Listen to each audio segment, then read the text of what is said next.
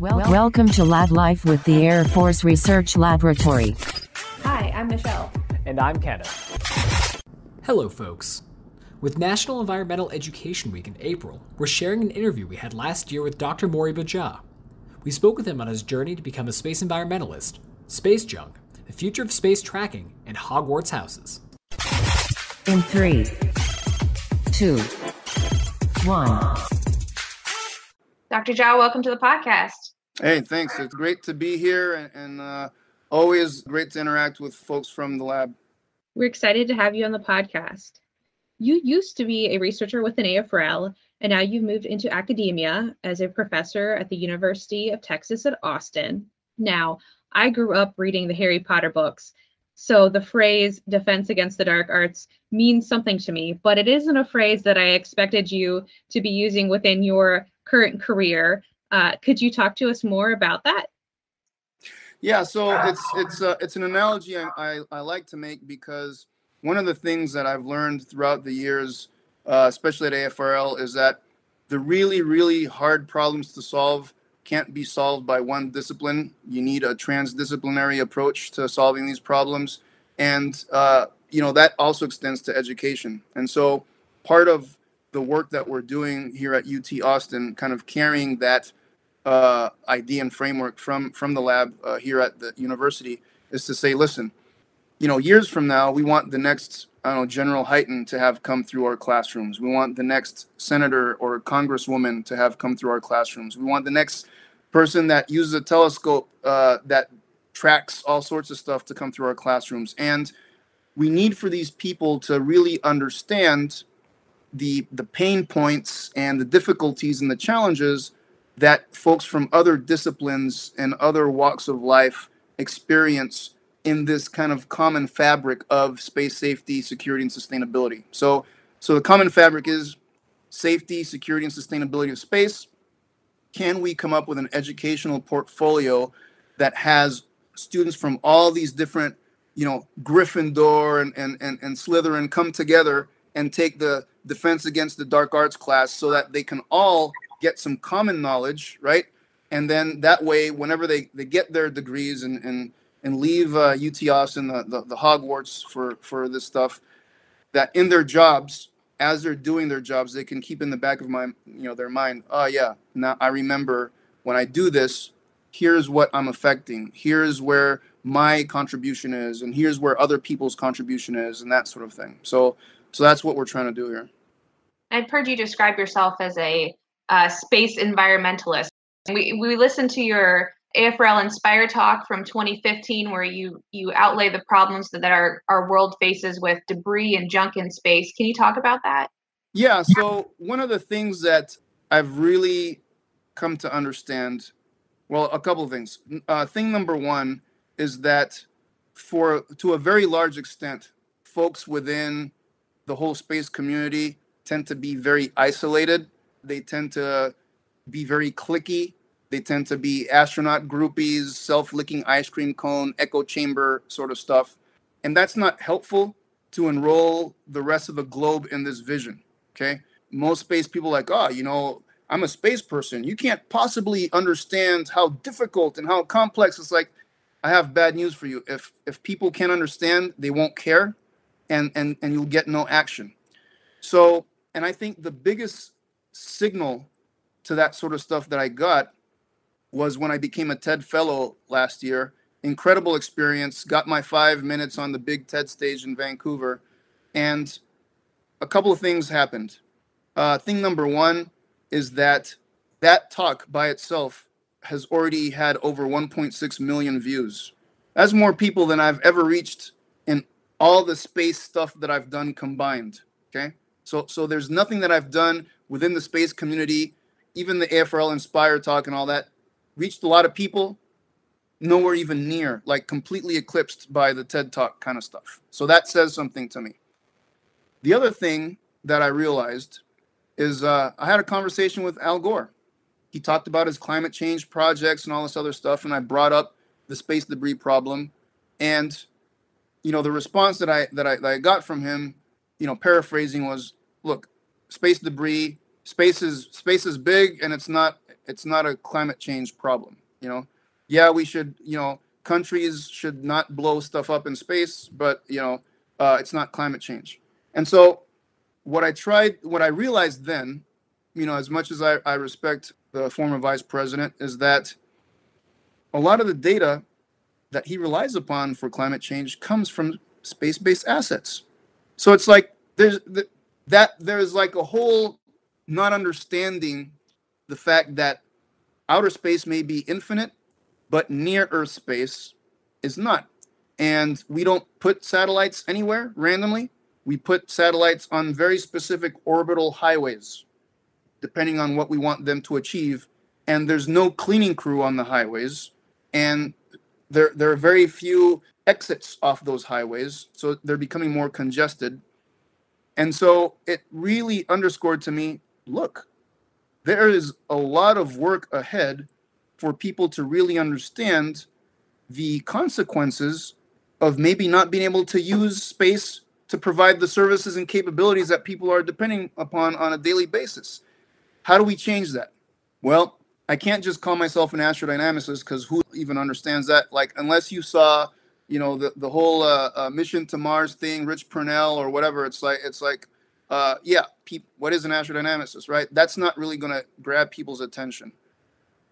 Where on the planet have we faced dire consequences in terms of environment and ecosystem sustainability, and what have we brought to bear to try to solve those problems? And that's where I started. And that actually led me to the planet's indigenous people as the first source, which was amazing to me. It's like, yeah, the Aborigines have a history of like 65,000 years of looking at the skies and using that to tell them when to hunt or where, what kind of, at what time of the year are different bushes going to, so they've relied on the skies for 65,000 years to help them reach this kind of sustainability. The Maori in New Zealand, the Inuit, right? Arctic Circle.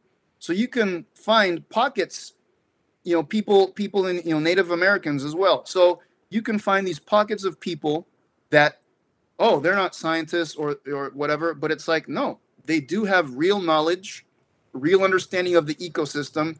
They've understood how to achieve balance with that. So these tenets or principles of traditional ecological knowledge, that's the foundation for me to try to say, here's how we achieve sustainability in space. And we need to all accept that near Earth space is a finite resource. And as such, let's extend environmental protection narratives that exist on the Earth a few tens of thousands of kilometers above the Earth's surface, so that we incorporate space within the discussions of oceans, atmospheres, and climates. So to help people kind of understand that better, kind of pulling back to what you mentioned beforehand, when people decide to put, let's say, a satellite or something into near Earth orbit, what does that process look like, and how do they avoid, I guess you could say, cluttering up the space too much? It depends on the launch state. And the thing is, the requirements for launching something have huge variation. In the US, there are many different agencies and entities that need to put their seal of approval, everything from like the FAA, the FCC, you name it. There's a registry for objects through the State Department. So there are definitely many moving parts in the United States to be able to launch something. But there's some other countries where that's not necessarily the case. And when you launch something, in terms of the safety, I can tell you that the collision avoidance analysis is, I'm just going to use the word barbaric. It's not something that's rigorous, comprehensive, something that you can have a lot of confidence in, because there's just a lot of uncertainty. That's the thing that's really killing us, is uncertainty. The inability to very precisely know where everything is, what it is, and be able to precisely and accurately predict where this thing is going to be at a time that I care about, to the point where, the national airspace is significantly hindered every time there's a launch, right? It's like, when do you want to launch? And we're just going to avoid any sort of like air traffic, plus or minus several hours from your launch. That's a huge disruption. It probably doesn't need to be that, but it's like in the presence of ignorance, we tend to be overly conservative to the point where it's detrimental to the functionality of like an entire system. So that needs to be looked at, right? Near real time. Like if we knew where things were very, very accurately and precisely, maybe you just say, hey, we can actually still have air travel happen during launches because we understand the envelope of where the rocket can be, and we can put these boundaries. And so it's still kind of a nightmare, to be honest with you. So that really helps quantify it for a lot of people, me especially. So with the goal then, with this more accurate telling or tracking of these devices, is that kind of what your team is working towards right now as space environmentalists, or at least people keeping track of what's happening up there? Yeah, so I'll say this. Again, it's like the focus is the 3 S's, space safety, security, and sustainability. But then the question is, what do I do with my work? How am I measuring myself? What are my yardsticks kind of thing? And so my yardsticks are 3. It's sets of 3s. By the way, this is something else I learned from AFRL. Stick to things, sets of 3s. The first one is transparency. So is the work that I'm doing quantifiably making near Earth space more transparent in terms of what's there, where it's at, maybe what it's doing, all those sorts of things, right? Nothing hides. So I have a motto for my research program in Latin. It's nihil arcanum est, which means nothing remains hidden. There's nothing hides. If there's something that upsets me, it's cloaks of mystery and arcana, and it's like, no, everybody should know where everything's at. There are groups of people around the planet that don't like that about me, but that's just what I'm doing. So I think transparency feeds into space, safety, security, and sustainability. The second yardstick is predictability. Can we predict how any group of objects are going to behave at any given point in time? And given a specific scenario, can we also predict that behavior? So it extends beyond physics of how the space environment, photons, gravity fields, is making these things move and twist or whatever over time in space. But there's a subset of these objects that are controlled by people. And so if you don't bring in social science, anthropology, and all those things, you won't get it. For instance, we have an outer space treaty signed in 1967. Do all countries interpret the outer space treaty the same way? Of course not, because there's cultural context. There's like the UN COPUOS, Committee on Peaceful Use of Outer Space, has long-term sustainability guidelines. They just adopted that like last year, 21 of these.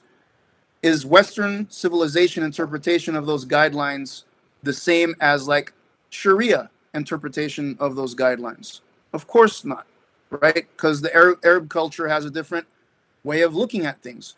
So I think that's the thing that's really missing from space situational awareness and this stuff, is that cultural context.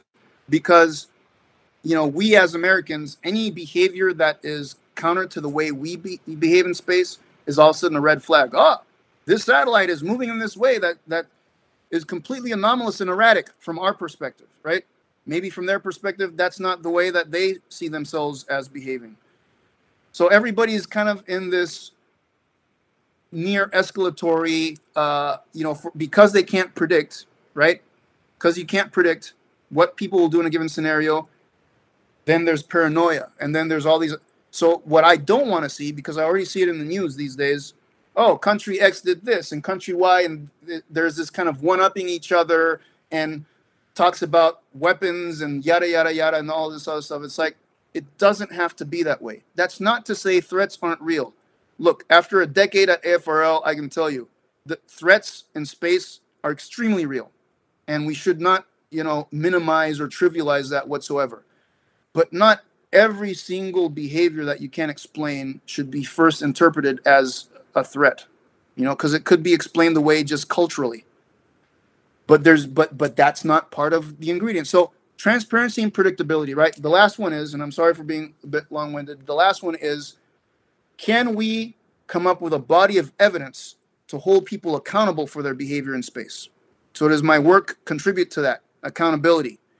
And that's very critical. Because again, if people are saying, I want to manage this domain, I tell people, you can't manage what you don't know, and you don't know what you don't measure. And so it's all about what is it that we're measuring? how are we sharing those measurements with a greater pool of people? And how can we push that evidence into the public square so that people can use that to hold people accountable? So those are the three: transparency, predictability, and accountability. Well, as you touched on threats, I think it would be interesting for our listeners that maybe haven't listened to your TEDx talks or your AFRL Inspire talks. What is the threat that we experience in space with all this space junk? What is the threat to our way of life as a world, as a United States citizen? So here's what I'd like to say. I'm going to make the distinction between a hazard and a threat. So I'll start with a threat. A threat is when there's some, let's talk about objects, but again, these objects are controlled by people. A threat is when some other entity or object has the intent, the opportunity, and the capability to disrupt or cause harm to this other thing in space. Okay? So I started my career in the Air Force actually as a security policeman guarding nukes in Montana at Malmstrom Air Force Base. And that's when I got educated in this idea of what's a threat as a cop. And those three elements needed to coexist: intent, opportunity, and capability. And it has to be, demonstrable that those things exist. There are entities in space that do pose those threats to U.S. interests and U.S. satellites and that sort of stuff, that have the intent, opportunities, and capabilities to cause the loss, disruption, or degradation of any U.S., whether it's government or even commercial, space assets and capabilities. The hazards are things that lack intent, but still have the opportunity and the capability to cause harm and disruption and all that. So things like debris, micrometeoroids, all these things have the capability and the opportunity to cause that harm. But threat requires that third element of intent to be present, which can be very difficult to assess. And it's back to what I'm saying. When you can't understand and you can't predict what's going to happen, then you wonder what that intent is, because there's no sensor that measures intent. And so it's like, how do you infer that sort of thing? Because your courses of action are greatly dependent on being able to quantify and assess the presence of intent or the absence of it. Okay, that makes sense. So in space, there's threats and then there's hazards, and a lot of your TED Talks were around the idea of hazards. So there's 26,000 pieces of space debris, probably more. I think your visual that you had was this paint chip, hurtling faster than a bullet, and if it hits a satellite that supports GPS, or other research, what does that do for us on the ground? Yeah, so that's a hazard. Yeah, that's a hazard. And the thing is that, what are the chances that an entire constellation of GPS gets knocked out at the same time from debris? Very low. To not say zero, but very low. However, we don't necessarily have a bunch of these satellites just sitting on a shelf like at Walmart that we can just put into a rocket and just launch when we lose a few. Things take time. Things are expensive. And there's no blanket, there's no aegis protecting these things. There's no blanket of protection that can ward off these flecks of paint or micrometer or any of this stuff. And so that's part of the problem is, from the things that are hazards, we only track about 1% of the hazards. So which is it's like crazy to think about that. It's like, 1% of the hazards are things we can track. So 99% of the things that could cause the disruption or loss of a capability is kind of like random bullets up there. We hope that these things don't interact with the objects in a way that's detrimental. When satellite anomalies happen, which are not infrequent, then the question is trying to attribute the cause of the anomaly. Why did this satellite stop working? Was it A, the sun had a hiccup of energy and that's what did it? B, a micrometeoroid? C, a fleck of paint, a piece of human-made debris? Or D, Amberland tried to schwack my satellite when I wasn't looking? And more often than not, all of these hypotheses can be explained with the same evidence. So that's the other problem, is that we don't have one-to-one causal relationships between stuff in space, which adds to this ambiguity and adds to the paranoia and all these things. So I'm trying to, with my work, find ways to disambiguate all these hypotheses so that you can say, no, we know for sure it was this. Because again, courses of action are highly predicated on what you believe the cause to be. So something you touched on beforehand too, that kind of ties together a lot of what we discussed. Space law is a really important growing field that we kind of talked about during and before this. Is that a major thing you teach in your classes, or is there another course altogether you kind of work alongside? I lead a program in the Robert Strauss Center for International Security and Law at UT, and the program is called the Strauss Space Security and Safety Program. And under that program, we do a few things. One, we co-host Space Traffic Management Conference every year in partnership with the International Academy of Astronautics, the AIAA, and these sorts of things. So that's a pretty cool thing. Invite some speakers and stuff for that. The second thing we do under that program, sponsor short courses in space law, space security, and these sorts of things. So there is an educational component to it. And then there's a Brumley Fellows program where I get to mentor at least one student a year. And for the past 2 years, it's been a law student, Dan Michon and Sarah Probst. And this year, Alyssa Gessler, and she is in the LBJ School of Public Affairs, Public Policy. And we just started a space sustainability program in environmental sciences to get at this ecological knowledge map to space. And with that map being built, I'm glad you mentioned that. So with space law, is there a major thing discussed with the carrying capacity of space, or how much, or what the limit could look like for space debris and objects in low Earth orbit? This is exactly why I thought environmental sciences would be a good home to space sustainability, because they deal language of carrying capacity. And the European Space Agency took a lead in defining orbital capacity, which is something that I use as an input into kind of extending, the definition for this. But the World Economic Forum a couple of years ago put something out to try to get people to work on what's called the Space Sustainability Rating, the SSR. And this space sustainability rating would be an incentive, not punitive, but we would be an incentive to launchers and operators to behave sustainably in space, and kind of like the Michelin star type stuff, right? Oh, this company A or launcher A gets 5 stars because this is what they're doing. It's very transparent what they're doing, right? They're making their satellites very trackable, and they're being very forthcoming with telling us what they're trying to do and where they're going and all this stuff. There are 2 teams that won the RFI from World Economic Forum. The European Space Agency, their Space Debris Office in Esoc, Darmstadt, Germany, and MIT, Space Enabled, led by Danielle Wood there. But she partnered with Bryce Technologies and myself at UT Austin. So I've been working on the space sustainability rating, and so trying to quantify what this orbital carrying capacity is, that's exactly one of the things that we're working on. So that we can kind of make this kind of a global agreed to kind of standard, which would help us understand when that carrying capacity gets saturated, that should be part of the regulatory process, right? It's like, you can't launch something here because that orbit no longer has the carrying capacity to sustain safe operations and that sort of stuff. And capacity should be something that should be able to be returned. If you properly dispose of your object, then you can give capacity back to this orbit. Or if you clean these objects, now you return capacity back. That's something that's monetizable. Right now, people come to me all the time wanting to say, hey, man, I want to start a space garbage company, but who's going to pay for it? Yeah, probably nobody, because we don't have established sustainability metrics. We don't have like a space traffic footprint, which would be like a carbon footprint analog that you say, hey, we're going to put a bounty on this object. $1 million goes to whoever removes that stuff. Well, why $1 million? Well, because it has this large of a space traffic footprint, or it's taking up this much capacity.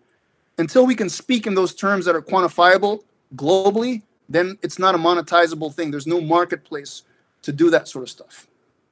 Until you actually said the carbon footprint thing, it reminded me of like trading your carbon output. So do you look to what environmentalists are doing through policies and laws on Earth, and then you're trying to project it into space? But now it's just on Earth, like, we're all affected by another country's pollution, the way that it travels across the globe. But, space is everyone. So very interesting that have to get really the international buy-in to really make this successful. Your passion for your work really comes across through the screen as we're recording this right now, and through watching your TED Talks, also through a screen.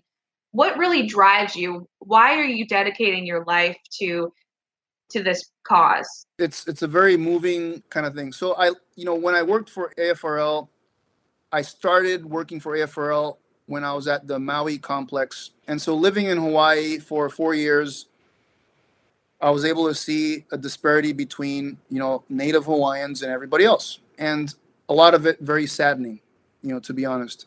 Several years ago, a good friend of mine, he retired from the military. We had kind of enlisted together and basically said, hey, I'm like the, senior enlisted person here at the base here in Anchorage, and I'm going to retire, man. And you were there at the beginning. I'd love for you to be here at the end. Come up. And I'm like, oh, crazy. I'm going to go up to Alaska to Anchorage, and I don't know about this. And, my spouse, Cassandra, she's like, yeah, you should take your son with you. Denali is Native Alaskan for a great one. And so we wanted to give him a great name, and all of a sudden it clicked. It made sense. Intuition said, yep, take Denali and maybe venture off so you can see where his name came from. So I brought my son with me. We actually went to Denali National Park and that sort of stuff. But during the time that I was in Anchorage, I saw a similar kind of disparity between Native Alaskans and everybody else. And one morning I woke up and I just felt enveloped by a presence. I just felt like surrounded by this presence that felt very, very ancient, and like in my mind's eye, like flashing within me, I could kind of like have this perception of people across the globe over many, many thousands of years, and how in our current society, all the things that we face with, ecological instability and all this stuff. And it's like humankind has pretty much lost its way in being stewards of the planet. It's like we went from understanding being custodians and stewards and having that responsibility to ownership. It's like everything is like, what do you own? Do you own your house? Do you own your car? Do you own your... And the ownership thing is like so toxic. It drives so much of our behavior, right? It's like, I remember seeing a bumper sticker on a car years ago that said, he who dies with the most toys wins. It's like that just epitomizes how ridiculous this is, And when we talk about ownership, then it's about rights. Stay off of my lawn. This is my stuff and my this and my that. And so I felt so sad, really. I felt so sad. And in that sorrow, it's almost like if I was asked by this kind of presence, would I be willing to do everything I could to help humankind remember what stewardship and custodianship meant, to help humankind remember that there are a few people that know what striking a balance with life is all about. Would I be willing to do whatever it took to help people remember and spread that word? And that was it. So, that's a very beautiful, very spiritual experience. And like you touched on, inequality takes many forms, especially ecological impacts can really hit that as well. How is your team, or how are you trying to make sure that this stewardship, this inequality is minimized in space? Or what is the goal to help bring that kind of maybe trickle down here to Earth as well? Just talking to people and hoping for goodwill, that's not going to do it, man. It hasn't done it so far. That's not the path. The path is to show people the consequences, intended and unintended consequences of our behavior, and make that very public, make that very pervasive. And so it's back to what I say, nihil arcanum est, nothing hides, nothing remains hidden. It is my purpose to put together a system that can take opinions and observations about stuff in space, eyes on the skies, and reveal everything possible about everything up there, and attribute cause to our behaviors, and make that evidence as globally accessible and as public as possible, and then see what people do. And a very interesting part of that, like what we just discussed, that concept that you brought up before we talked in this call in a pre-interview, was the idea of this cultural heritage in space, how that should be protected. Is there people who should be stewards up there keeping that safe? How is there an idea that, or at least do you have an idea of how that's being orchestrated now or in the future for people who may have Sputnik, for instance, or very important things that were thrown into space beforehand, how those are being kind of cultivated? Well, interestingly enough, like I said, so a tenet of traditional ecological knowledge is this kind of cultural aspect, but I hadn't imagined that I'd actually see this come out of our government. But like 2 weeks ago, Administrator Bridenstine came up with what are called the NASA Artemis Accords. So if you look up the NASA Artemis Accords, NASA and the US government has, subscribed to getting people to the moon by 2024. And so this is part of this Artemis program. And the Artemis Accords basically lay out a set of principles that NASA is saying, hey, we're into partnership and collaboration.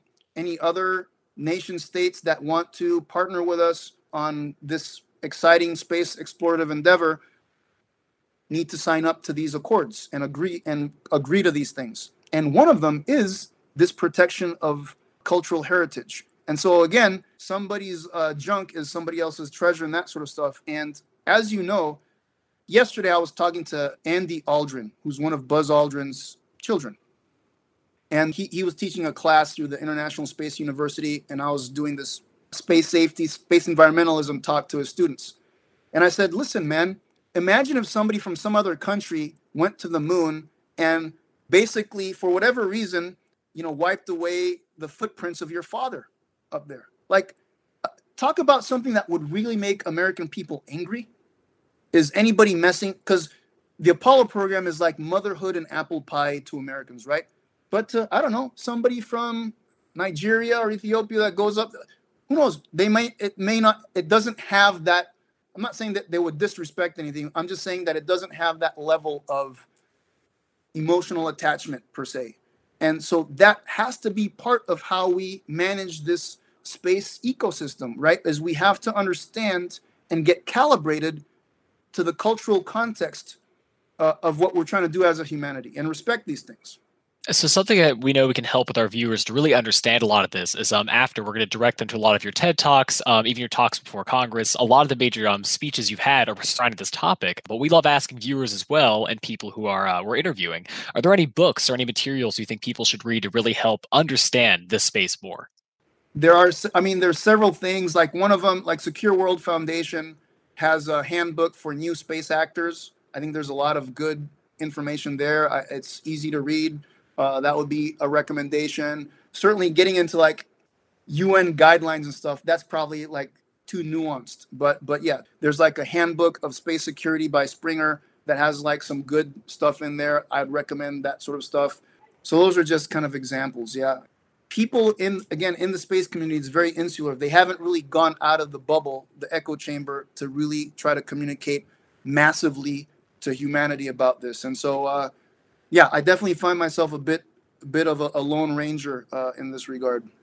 Hey, just goes to show that the next great book could be coming from you or people that you're actively working with. So the horizon, it's very promising what's coming up. Sure. And something I wanted to ask, to kind of tie this back to the start. So we mentioned a lot of Hogwarts, fun stuff with the houses. Do you know what house you're part of, or have you taken the test? So I have taken the test. I don't like the answer. Yeah, so the answer that came out for me was Ravenclaw. Hey, that's what I got. So I mean, I could definitely at least sympathize. But were you looking for something more like a Slytherin or a Gryffindor? Well, so the interesting thing is that when I take personality tests, I'm just I'm like on the fence. It's like I'm not. A lot of people say, "Oh yeah, this guy totally an extrovert," that sort of stuff. Except that I consider myself an introvert. And people are like, oh, no way. But yeah, it's like, I don't like being around massive quantities of people all the time, that sort of stuff. It drains me. I need time to myself. There's this really logical, scientific, rational aspect of me. And then there's this very, like I showed here, very emotional, very much like guttural. I'm just so much of both. And so when I got the Ravenclaw thing, I'm like, oh, but I also kind of like Gryffindor. And I kind of like this, so it's just very difficult for me to just. No, definitely. Yeah. No, I feel that. The first time I got Hufflepuff, then I got Ravenclaw. I'm like, what am I really then? So I think it is, you pointed out best, we're really a mix of many things. So, I mean, at least it goes to show, I mean, as a fellow Ravenclaw, I can sympathize, but trust me, you got a lot of Gryffindor in you. So I think when it comes to it, I there's like a lot that that a makes lot. us. Yeah, so I'm going to agree with you, and I'll say I really enjoyed like the series, Divergent, and so Yep. I would say that's me. I consider myself a Divergent. See, that's an awesome tagline right there, honestly. So, Michelle, did you have any final questions before we kind of wrap things up?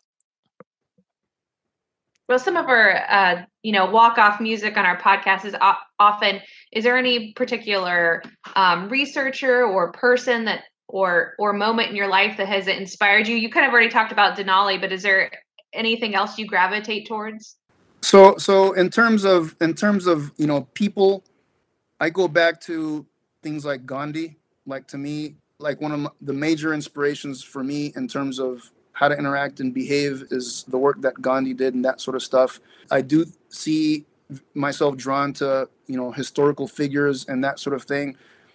The thing that really inspires me, I think, the most is going to specific locations on the planet and just feeling what there is to feel there. I mean, being able to go to specific places in like Switzerland, or maybe it's like Scotland, to like Rosslyn Chapel in Scotland. That's like a go-to place for me. Like, if I want to become kind of refreshed and I feel like very heavy and I need to just connect, I will take a trip to Rosslyn Chapel and go to the crypt. Not the regular chapel, but there's like a stairway that leads to the crypt, and I'll just stay in the crypt with headphones on for like an hour. And it's like, it's kind of sad that it's like, wow, really, you have to get on a plane and go that far to do that? But yeah, I mean, there are specific locations on the planet that do that for me.